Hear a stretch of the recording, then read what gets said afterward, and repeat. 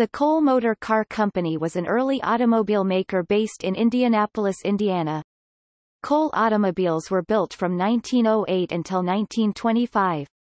They were quality-built luxury cars. The make is a pioneer of the V8 engine.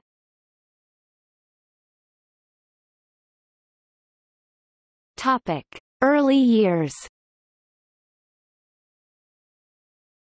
Joseph J. Cole made his first attempt to build a car in 1903 at Rockford, Illinois.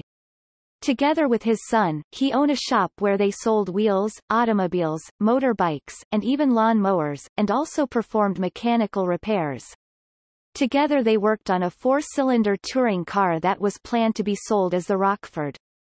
The project went nowhere, and instead they opened a Rambler automobile dealership. In 1904, Cole bought the Gates Osborne Carriage Company and soon renamed it the Cole Carriage Company. There, he built his first automobile. It was a high-wheeled motor buggy with a two-cylinder engine. Legend goes that he forgot to fit brakes on this car and on his first trip, had to drive until the tank was empty. In 1904, the Cole Carriage Company was building approximately 3,000 carriages annually.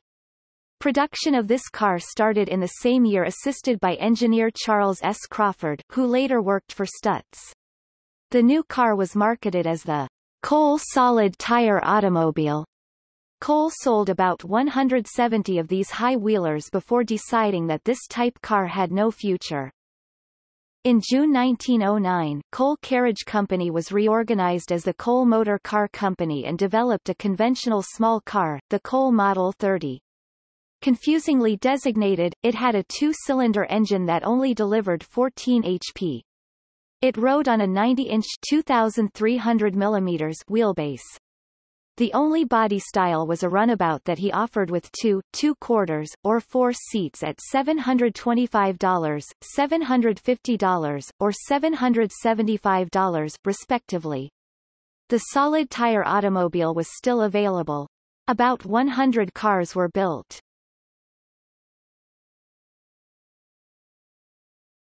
Topic: Four-cylinder engines. At the end of 1909, a completely new car appeared as a 1910 model. This was also dubbed the Series 30, referring to its new 30 HP, four-cylinder engine. The wheelbase had now grown to 108 inches (2,700 mm). There were four open body styles. Least expensive was the Tourabout at $1,400. The others, two touring cars and a runabout called the Flyer, were $1,500 each. Cole managed to sell 783 cars before year's end. The Flyer was quite successful in automobile races, too. One of them won the 1909 Brighton Beach Marathon, a 24-hour race with 16 participants. Also, two Series 30 Flyers, driven by William Wild Bill Endicott and Louis Edwards, entered the Massapequa Sweepstakes, one of the 1910 Vanderbilt Cup races. Endicott won the prestigious 10-lap event, covering 126.4 miles (203.4 kilometers) in 138 minutes 4.32 seconds. The Cole Series 30 got a substantially longer chassis with a wheelbase of 118 inches (3,000 mm) and new bodies for 1911. Available were a roadster and a touring car for 2 or 5 passengers, respectively, at $1,600 each. There was also a new 5-passenger four-door touring, which means that it had rear and front doors, and a toy tonneau for 4 passengers, a sporty, close-coupled body style that was quite popular at the time, at $1,650 each. A Series 40 replaced the 30 in 1912.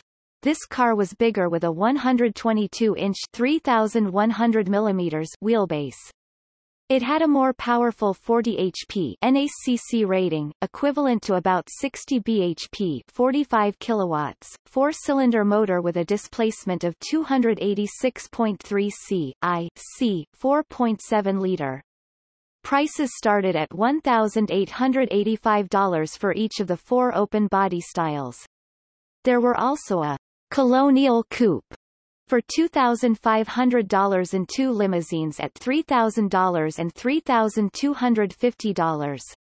These prices brought Cole well into the luxury car market.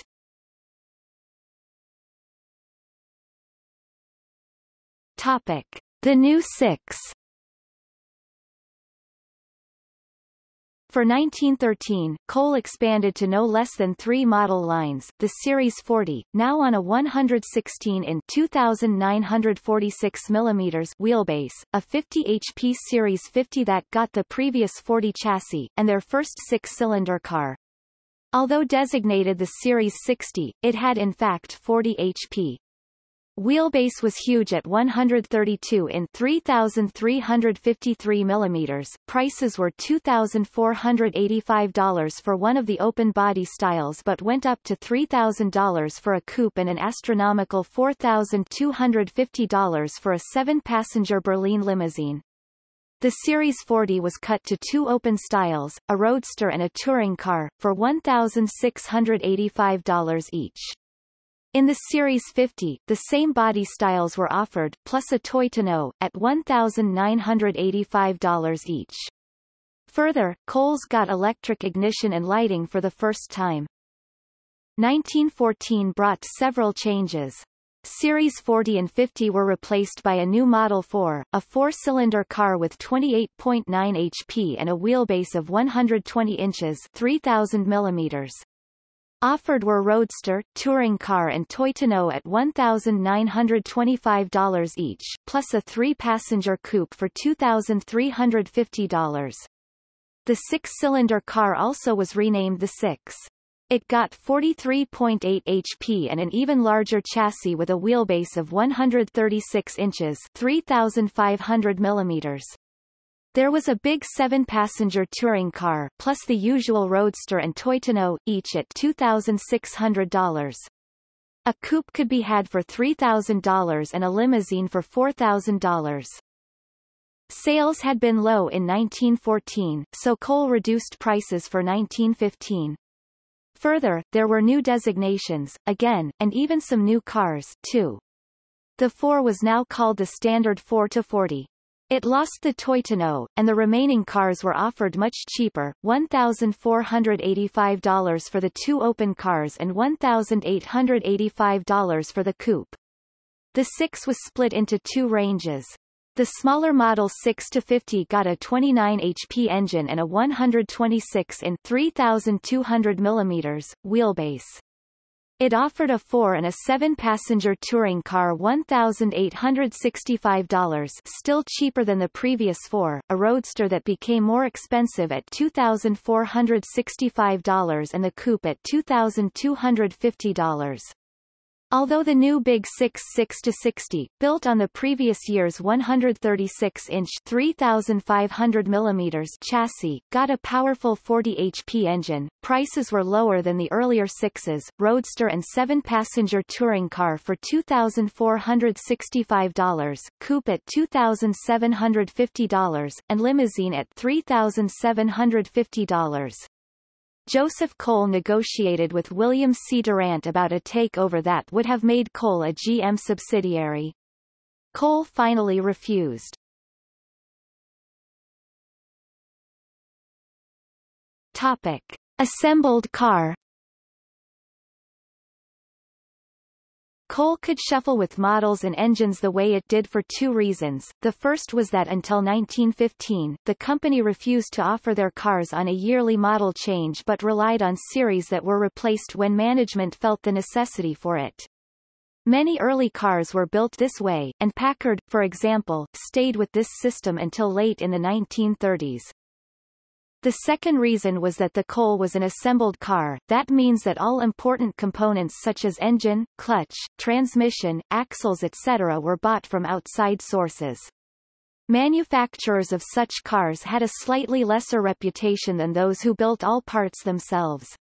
For Cole, this was not only the simpler way to build a car, but Joseph Cole thought that specialized suppliers could give more attention to their items. Thus, he preferred the term standardized car over the usual assembled car.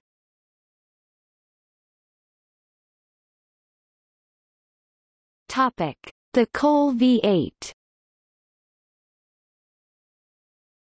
Big news came in mid-1915, only 1 year after Cadillac had pioneered the V8 engine, and about at the same time as the mighty Cunningham V8 debuted. Cole brought out its own V8-powered automobile, and would stay with it until the very end of the make, dropping its 4s and 6s after 1916. This engine had a displacement of 346.3 c.i., and delivered 39.2 HP. It was built by Northway, then a division of General Motors that also manufactured the V8 for Cadillac. The car was named the Model 8-50. It had a 127-inch (3,200 mm) wheelbase. 5 body styles were available at prices between $1,785 and $3,250. Targeted at this level were, of course, Cadillac, Stearns Knight, who came out with a sleeve valve V8 in 1916, or Lozier, who drastically reduced its prices to about this level for its last season of existence. Positioned higher were, among others, the Mercer, the McFarlane, and the Packard, with prices starting at about $3,000, or the Kissel with 3 full lines of 4- and 6-cylinder cars that were only slightly less expensive. There were few changes for 1917. The car was now called the Model 860. There were 5 body styles at about the same price level. Some of them received quite flamboyant designations such as Tuxedo Roadster, Tour Coupe, and Torsten, of which a 4-door Torsten existed, probably a 2-door sedan. 4,193 Cole automobiles were manufactured in that year.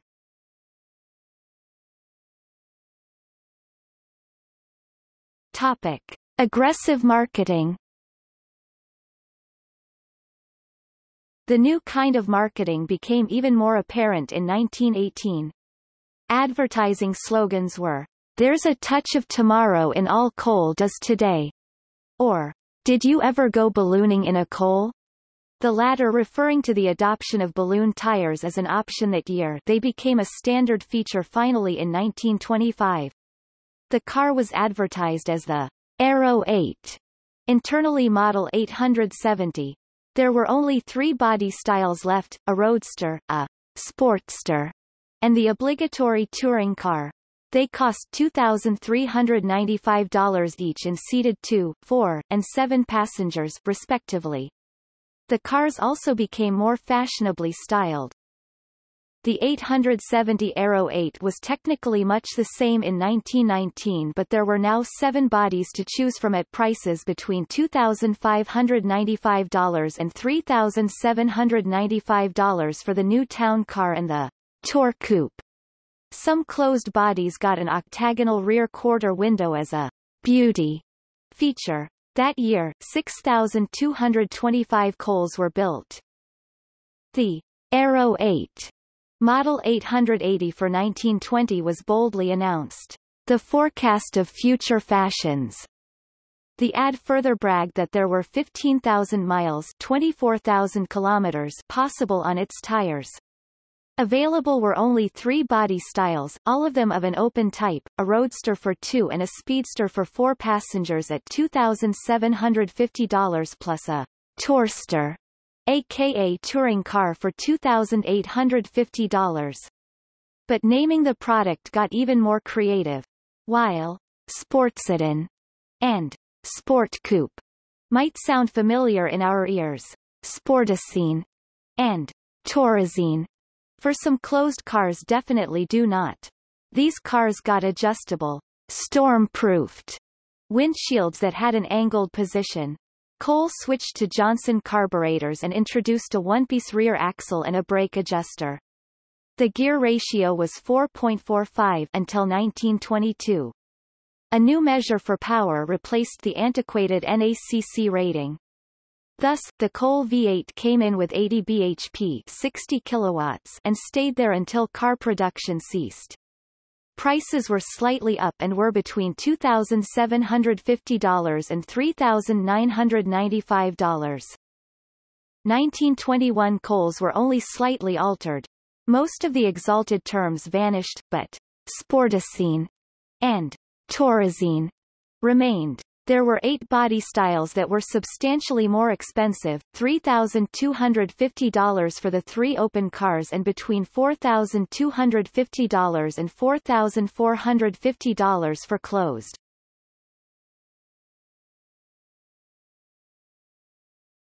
Topic. Facing the end. Cole opened new, wider production facilities in 1922. However, sales went down rapidly, mainly because of a short but severe recession. Although there were more models to choose from and prices were reduced drastically, most to a level under that of 1918-1919, only 1,722 cars were built of the model Aero 8-890, as the car was called that year. The wheelbase was increased by 1/4 inch, and the frame ends were split. The Sport Coupe had a weight of 4,155 pounds, 1,885 kilograms. The car was priced at $3,385 with a 75 miles per hour, 121 kilometers per hour speedometer. Innovations in 1923 for the Series 890 Cole were stylish drum-type headlights, cowl ventilation, and a new windshield with an adjustable upper half on open cars. Other elegant details were wire wheels instead of the previously used artillery wheels, with fashionable disc wheels on the option list. For this year only, some cars had an added sporty touch with running boards that did not span the whole length, leaving the chassis-mounted spare wheels free. Still, with 8 types of bodies, prices for open cars were slightly up while those for closed cars remained the same. The most expensive 1922 model, the $4,185 Tourazine, was gone, as were all those strange names, with the exception of the Sportsedan. Only 1,522 cars left the factory that year. In this situation and without any debts yet, J.J. Cole decided to liquidate his company rather than risking his fortune by going on. So, it is no wonder that the Model 890, now also called Master series, went little changed on the showroom floors. Full-length running boards were back on all models. There were 7 body styles, again sharply reduced to prices as low as $2,175 for open bodies, $2,750 for a coupe and $3,075 for other closed cars. A Cole was honored to pace that year's Indy 500 race. Before the curtain finally fell, there were 5 cars available for 1925.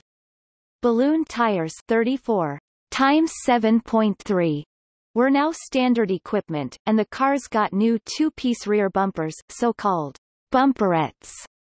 Although Joseph Cole began liquidating his firm early in 1925, 607 cars left the factory.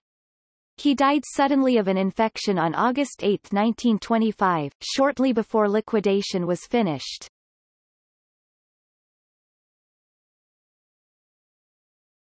Topic. Cole model overview, 1908 to 1925.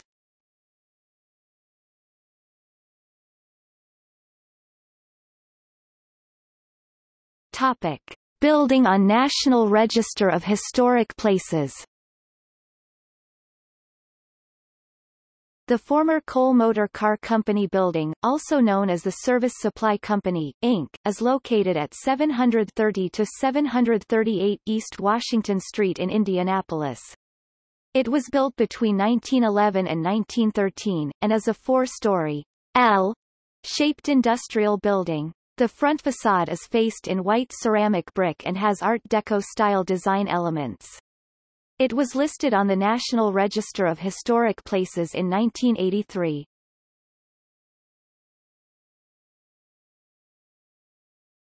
Topic. See also: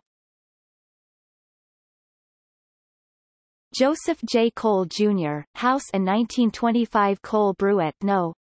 70,611, the 1924 home of Joseph Cole, also NRHP listed.